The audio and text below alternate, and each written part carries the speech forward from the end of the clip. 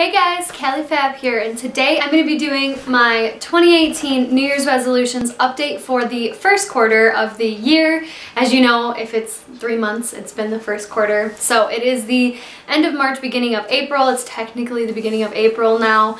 But I wanted to go over all of my New Year's resolutions and let you know how I've been doing. So here we go. The very first New Year's resolution that I had was to lose some weight. So technically, since the beginning of the year, I haven't lost any pounds, but my body has been changing significantly. I've been getting significantly stronger, especially in my arms and my legs, and I've noticed that my stomach has shrunk in size. I have been taking measurements. One of my guy friends from my work actually mentioned that to me because I was feeling really demotivated one day, and he was like, you know what, don't worry about the weight as much. Why don't you take body measurements, because then you can see if your body's actually changing. So I took his advice, and at the beginning of March I took body measurements, and at the beginning of the year I actually took body measurements too, and I had forgotten that I did that. So from the beginning of the year to my March measurements, I have gone down significantly in inches, but I haven't gone down in weight at all, and I think it's just because I do build my muscle mass very, very easily. If you guys want me to do a couple of videos on my weight loss and my workout plan and my eating and stuff like that, let me know down below, or just give this video a thumbs up and I can start talking a little bit more about that. I know I had mentioned about talking about some of my weight loss ideas and how I keep motivated and stuff like that. But if you guys really want to see that, give me a thumbs up on this video and I will know to do that for you guys, because I know it is a hard topic to keep motivated, especially coming to the first quarter of the year. You get really motivated at the beginning of the year, and then that motivation kind of slowly tapers off. Luckily, I have been staying motivated and staying eating well and keeping with my better diet plan and better workout plan that I've been doing, and I've really been noticing a difference on my own body, and my husband's definitely noticed a difference, and it feels really good. So I haven't lost any pounds, but I have been losing inches, so I will talk about that if you guys want. The next resolution that I had was to read 12 books this year, and it is in the 4th month, and I was kind of planning on 1 book per month basically.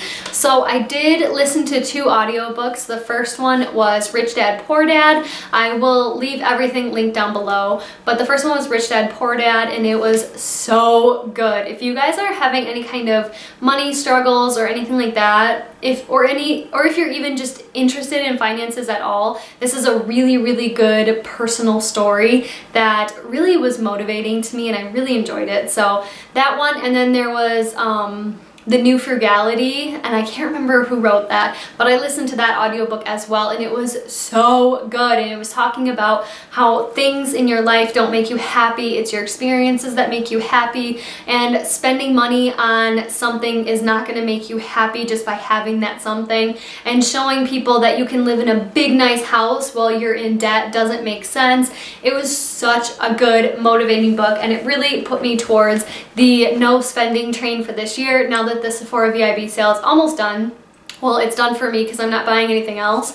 I am on a complete no buy until the VIB sale at the end of the year. So I'm really excited about that because I know I can save up a lot of money and get some bills paid off, which brings me to my number 3 resolution, was to pay off 2 big pieces of debt. I have to report to you guys that I did pay off 1 of my 7 pieces of debt so far in January. The end of January, I actually paid it off, and it felt so good. I have 2 other, and it was a credit card. I do have 2 other credit cards that I am paying on right now, and they are almost done. They're both less than $1,000, so I'm super excited to get those ones paid off. So hopefully by the end of the year I'll have 4 pieces of debt paid off out of my 7. God, that would be so incredibly nice, because 3 of my pieces of debt are very higher, like a higher amount. I have a loan, I have my mortgage, and my husband's car, which we all owe like $15,000 or more on all of those, especially the mortgage. It's like a lot more. But yeah, I'm not worried about those ones. I just want to get all these little pieces of debt paid off. So now my new goal, instead of having 2 of those pieces of debt, I want to have 4 of those pieces of debt paid off, or 3 of those pieces of debt paid off. So my first credit card and then my other 2 credit cards I want to have completely paid off before the cruise in November. And then I'm hoping that my car will be the next piece of debt, number 4, paid off at the end of the year. I'm really reaching, I think I'm reaching for a lot there, but I think we can do it if I'm really, really frugal about our spending. So I'm looking forward to that. Number 4 is to go on more of a whole foods plant-based diet and eat less processed foods. I do have my phases where I get into where I want cookies and chocolate and cake and Reese's and processed garbage junk food, and then I realize how crappy I feel after I eat those foods, and I start eating carrots and broccoli and veggies and fruits and peanut butter even, and all of these things make me feel so much better, and foods that I cook myself as opposed to going to a restaurant or going to fast food, which is something we never really do, to be totally honest. We only do it when we're in a really big pinch, and I typically will get a salad or something like that. But I have been definitely on the more whole foods plant-based diet. By the end of the year, I hope to completely cut out all processed foods, and that includes like rice with prepackaged seasonings and stuff like that, because I do buy rice in bulk so I can cook it and season it myself. I'm really, really excited about this, and I think this is going to definitely help with the weight loss and the inches lost on my body, and I just feel so much better. Like, I've been feeling so good now that I've been having vegetables every day with lunch. I've been having my nut packs, which you guys have already seen in my favorites video. I've been having my nut packs every single day with lunch, and I just feel so good and so energized, and I don't feel deprived of food at all. So it's really been nice. Then number 5 was to continue decluttering and minimizing my life. Unfortunately, I haven't done much more of that because I feel like my closet and my clothing situation is really honed down to what I really, really like and what I actually wear. I mean, I definitely could do a little bit more, which I probably will soon before the summer, but I really feel like I have it honed down to what I really like. And then a lot of other things like my beauty products and stuff, I'm not ready to declutter any more of it yet. I did do a declutter series last year, which I can link down below, but I'm not quite ready to keep doing other things. I do want to keep working on the basement. We have a lot more of cleaning out and reorganizing and stuff to do in the basement. My husband wants to redo the whole basement to have like a man cave, which I'm totally cool with. But yeah, so we'll see about that, and we'll see about me continuing to declutter, but typically we just keep our house as clean and organized as we possibly can, because me and my husband both feel so much better when everything is clean. So we are going to continue to do that, and I hope to have a lot more cleaned out and decluttered by the next update, but right now I really haven't done much more, to be completely honest. And then my number 6 was to meditate, or learn how to start meditating and stretch every day. So the stretching part I have done every single day, morning and night, and my husband has actually gotten on this train too because he's been having a lot of hip issues. So he's been stretching every morning and every night, and we both feel so much better. It's amazing how much better you can feel just by stretching your body and just moving it in ways that you don't think is gonna feel good, and then it just feels so good. I don't know, it just is so nice to stretch your body, and with that I feel like I have less injury when I do stretch my body. I have been having a lot of wrist issues. You guys have seen my patch on my wrist that I've been wearing, and I've been having a lot of those issues and a lot of previous ankle issues. You guys know I've had an Achilles tendon tear on my left side, so my right ankle has been hurting randomly on and off, and I do notice that when I make sure to do a full solid stretch morning and night every day, I've been feeling so much better and it hasn't been hurting as much. So I'm continuing on this train. I haven't really done much on the meditating part. I do notice that I do more if I'm like kind of stuck wherever I am. So like if I'm sitting waiting for a doctor's office, or I'm sitting in line at Meijer trying to check out with my groceries, or if I'm in traffic and I'm just sitting and waiting, I typically will just sit there with my eyes open, just whatever, and I'll just breathe, just like focus on my breathing. So deep breath in, deep breath out. and just try to calm myself, especially because my nerves get really, really bad and my anxiety gets really bad when I'm in those types of situations, especially when it's crowded. My anxiety kind of shoots up the roof. But I've been just breathing in those situations and it's been super helpful. I can't even tell you how helpful that is, because instead of just getting anxious about it or playing on my phone or whatever and being anxious and being nervous about it, then I'm just breathing and I'm like, okay, you're here anyways. You have to check out with your groceries today. It's gonna take time. There's 3 people in front of you with full carts. You know how long it's gonna take. Yes, the checkout person's going much slower than they probably could, but this is their job, and sometimes I work slow at my job too. And you just have to realize that, you know, you just gotta breathe. It's gonna take as much time as it's gonna take anyways. The time is gonna pass no matter what, so you might as well calm yourself down and not be so anxious. This is the things I say to myself, but it has been helping. So number 7 is a relaxing bath at minimum 1 time per week. That is just a silly resolution that I put on there. I thought it would help. It totally doesn't help. I just don't enjoy baths, to be completely honest. I really only do them when I'm really, really cold or when my body is just in sore pain from working out. And I've only taken 2 baths this whole year so far. So I think I'm actually gonna completely cut that resolution out and put something else in, which I've already added at the bottom of my page here. So the once a week bath is totally not a thing for me. I don't enjoy them as much as I thought I would, and I don't know, they're just not my favorite. I don't like sitting in my own nastiness, you know? Even though I shower after and I rinse off and I soap my hair and everything, I just don't like it. I don't know, I just don't like it. Number 8 was to exercise 30 minutes 5 times per week minimum, and I have definitely done that. So typically at the end of the night, I will go in the bedroom or stay out in the living room and I'll watch a YouTube video or I'll watch something on Netflix, because you guys know we don't have cable, and I will just do my arm weights, do squunges, it's squats and lunges at the same time.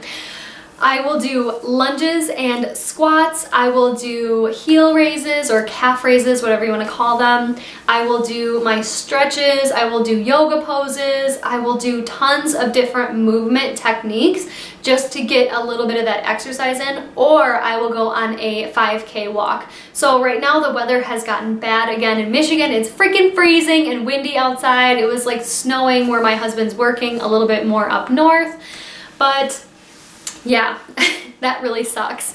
But with that, I've been going to the gym more because it's been worse weather. So I've been kind of trading that off. In the nicer weather days, I go for a walk or a run, and I've been trying to get in at least a 5K every single day, and that's 3.2 miles. So, and I've been definitely doing that consistently. Just when I go to the gym, I tend to work out with the free weights or on the machines more because I don't have that accessible here at home, but I can walk on the treadmill anytime, or I can walk outside anytime. So I will typically trade off weight training when I'm at the gym and cardio at home. So I've been definitely doing that, sticking to it, and when I don't do it, I don't feel as good. Like, I don't have as much energy. I feel more anxious because I know I should be doing it and I'm not, and I just feel so much better about myself when I'm exercising and when I'm motivated and when I'm going and doing and when I have things to do. So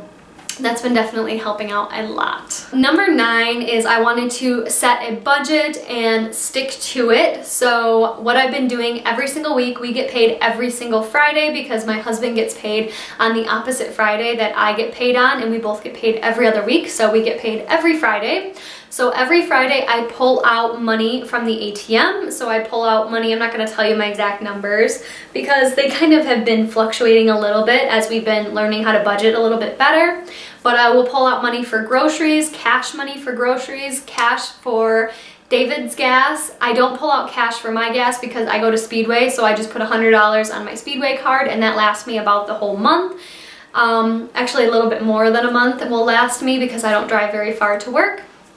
and then I will pull out spending money for the both of us for the week, and that's typically about $40 each. And then whatever we don't use for the week, my husband usually just keeps his in his wallet and uses it, you know, whenever he needs it. But I will put it in an envelope in my drawer, and it's been building so fast because I haven't been spending the extra money that I would typically spend on items. And it's so nice because I just feel like I'm doing so much better at figuring out what I really like and what I really want and need versus what I just kind of see and it's there and, oh look, that would be a cool item to have. So I feel like I've been doing a lot better about that type of stuff, and I've been really honing in my spending. Not as much since the 21 Days of Beauty. I did kind of go a little bit crazy. I will show you guys my haul when all of my items come in the mail. But I have been doing so much better with other things. Like when I go to the grocery store, I literally just go and get what I need, as opposed to going and getting this, that, and you know, whatever else sounds good at the time. I don't go to the grocery store hungry anymore either. That's a huge mistake. But I've been definitely budgeting and setting aside the money that I don't spend to see how much I can build up by the end of the year, and that's been helping out a ton. So my number 10 was to spend more time outside, get out in the sun, get out in the fresh air, and I have been doing that every single nice day. There was a couple days in January and a couple days in February and in March that I was able to go outside for a nice long walk and to just hang out outside with my son. My husband even barbecued one of those days, and we just stood outside and hung out and just enjoyed being outside in the nice weather. And I plan to continue to do this, definitely geared more towards the summer and the spring and the fall time. But we are in the spring. It's very, very cold again, like I already said. So today I won't be getting outside at all. It looks sunny and nice, but it's definitely not. And yeah, so I just plan to keep doing that. I do feel like my mood is definitely lifted when the weather is nicer. I do have the seasonal depression, and it gets really bad in the winter time, but going to Florida this winter really, really helped that. I got that seasonal depression really bad when I got back because the weather was so terrible when I got back.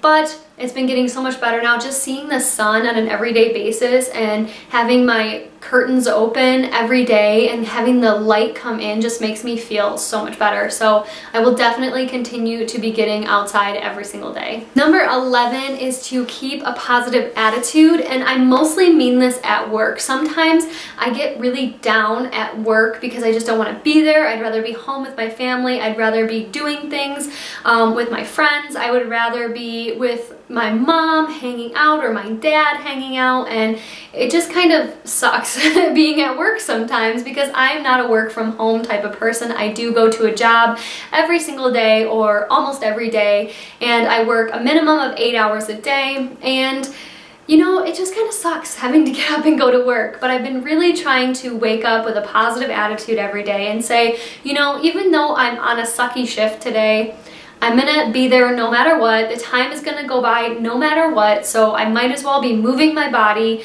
and be working and helping people. I am an x-ray tech at a hospital, so I do help people, and sometimes on my worst days, I get a patient and I'm just super nice to them because I like to kill my patients with kindness, basically. Maybe that's not a very good pun to use here, but, or phrase. But I like to really get them in a better mood because they're stuck at the hospital. They're not feeling good, they're sick, whatever's going on, they had surgery, whatever. They don't want to be there as much as I don't, but I can always lighten their mood. And sometimes I have people just talk to me just because they don't have anybody else to talk to. And it's kind of sad because of that fact, but it's like, you know, I'm their interaction for the day. They can't go outside and go for a walk. They can't go to the grocery store or go to their friend's house because they are at the hospital. So they can only see who comes to them. And, you know, I've been trying to keep a more positive attitude about helping other people and not making everything about me. And it seems like when I do that and I make things at work more about my coworkers and helping them out and my patients and making them feel good, it makes me feel better. Because it's not about me when I'm at work. Yes, I'm there to make money and to help and to, you know, do whatever I can to work for my job, but I'm not there for me, I'm there for everybody else. So I need to try to remember that and keep a positive attitude, because sometimes I go into work and I just don't have a good attitude, but by the end of the day I have a way better attitude because I've let the day just take me and just say, okay, you know, the day is gonna be however it's gonna be, and you know, I can ask for help, and if I get it, cool. If not, then well, the day is gonna pass no matter what. So trying to keep a more positive attitude, and I think I've been doing a lot better with that. Even when I start out, like I said, when I start out having a bad attitude, I typically end the day having a better attitude. So I'm gonna keep trying to do that and keep on this positive train because I feel so much better when I do. But the final thing that I added in for this resolutions is actually more of like a social media type of thing, and it was to upload YouTube videos 3 days a week, and I've been very, very consistent with it. I think I only missed 2 weeks out of this year so far. One of them was the week after my vacation when I was feeling really down and yucky basically, and then the other week was recently because I don't remember what was going on, but I had something, I think I like worked every single day and I was really tired. Oh, I was sick. I was sick that whole week, that's what it was. And my son was sick and everybody just wasn't feeling good. So typically I have been posting minimum 3 days a week, and I have been doing really, really well with that. And on top of that, I really want to start posting on my Instagram more often. You guys know I don't really go on Facebook ever, which is why I don't have it listed below. I really don't go on Snapchat or Twitter either. I really just go on Instagram and YouTube. But I really want to start posting more often on my beauty Instagram page, which is CallieFab_beauty, and then my regular like family lifestyle Instagram page, which is just CallieFab91. And yeah, I just want to start posting on those more often and being more of an influence to positive attitude and positive thinking and good things that are going on in my life, as opposed to, you know, just always looking at the negative, because the negative just sucks. And I feel like Instagram is a very, very positive place where Facebook is a very negative place. And I don't know if you guys feel the same way about that as me, but whenever I go on Instagram, I always feel good, I always feel motivated, I always feel inspired. But whenever I go on Facebook, it's always somebody that died, or something bad that's going on in the news, or, you know, some terrible thing that happened to somebody and, you know, somebody's car got stolen or broken into or whatever. And I'm just sick of Facebook. I don't want that bad negative energy in my life anymore. I go on there once in a great while, which is barely ever. I just don't like it. Instagram is where I like to be because it's so positive, and YouTube is very positive for me because of the channels that I watch, and the people that I watch are very motivating and uplifting for me. And yeah, so those are my goals that I want to continue going on, and I will do a mid-year update here before or around my birthday in July.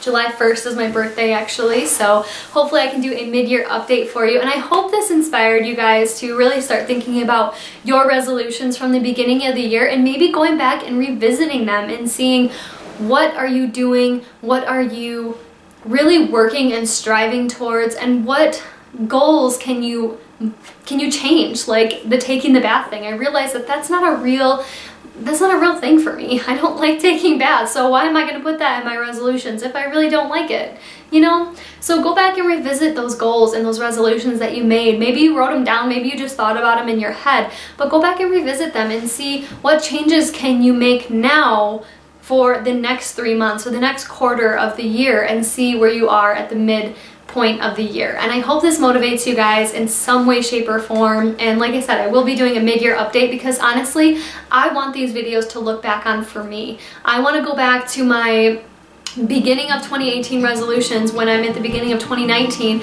and see how much my life has changed and how much I was able to accomplish this year from my list, and just see where I'm at. So I hope you guys have a wonderful day or night wherever you are, and I will see you guys all in the next one. And thank you so much for watching.